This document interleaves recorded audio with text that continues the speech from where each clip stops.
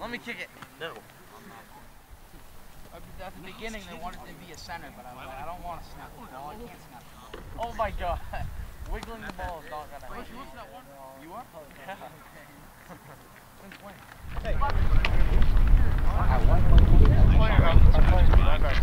Your customers.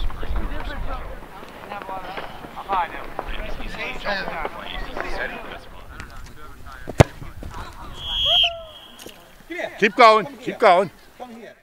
Hi, we're here at Cony High School for another edition of Gridiron Gurus. I'm Evan Crawley. I'm Travis Lazarczyk, and today, Evan, we're going to talk about this big game in the PTCB. Cony and Skowhegan. Both teams are 2-2, and Cony really coming off they don't want to call it a must-win, but I'm going to call it a must-win at Lawrence last Friday night. It was a huge win and an impressive win last week against Lawrence.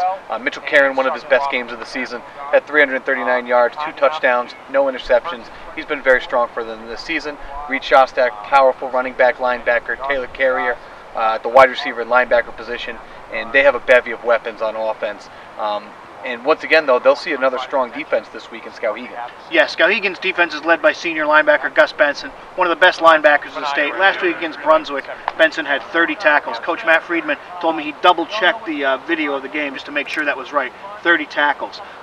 Offensively, Skowhegan will run the pistol offense, but it's more of a running offense this year with Caleb Brown at halfback, and quarterback Nate Morris is also a threat to run or throw. Earlier we caught up with Coach Robbie Vachon, Taylor Carrier, and Mitchell Karen, just to see how they're preparing for this game against Skowhegan. They're tough defensively. They fly around. They get a very good linebacker. Their defensive line gets off the ball well. They have some athletes in the secondary. You know, they're good. Offensively, they're very similar to us. Obviously, we have to block Benson. He's one of the best linebackers in the league, and if they keep going with the defensive scheme they have, it's going to be difficult, but I think we can push through it. I think everybody's really starting to come together, you know, offensively and defensively. Everyone's starting to find their place. So. Now, Evan, tell us about the KJ game of the week. It's Old Orchard Beach versus Oak Hill.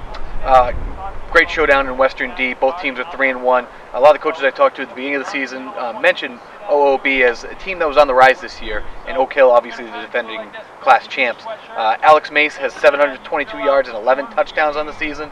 He's off to a great start, particularly without Kyle Flaherty in the lineup. I talked to Coach Jason Doucette earlier this week. Once again, he will be a game-time decision, starting running back and linebacker for them. So they've managed to make it without him, but against a strong team like Old Orchard Beach, they'll certainly need him. Now moving over to Class C, another great showdown over there. Yeah, big game in Eastern Class C. We're looking at Winslow 4-0 going to 3-1 Belfast. This was probably the biggest rivalry in the Class B East years ago. This goes back 20 years when both teams were dominating Eastern B. It's nice to see both teams good again. Winslow has really run roughshod over all their opponents so far. Their starting defense hasn't given up a point yet, and led by senior Dylan Hapworth running the ball and quarterback Bobby Chenard. The offense is really clicking in gear too. Big thing Coach Mike Savitsky said is they're playing a team in Belfast that scored 82 points last week at Madison. And he said, you know, running back Stephen Davis and a lot of weapons there for the Lions, and they're going to probably be the biggest test for this Winslow Black Raiders defense yet. Now, for more results from these games and many more around the area, please log on to centralmaine.com and also pick up the Kennebec Journal and Morning Sentinel newspapers. Okay, that's it for us this week. We'll see you next week on Gridiron Gurus. Ho, ho, ho.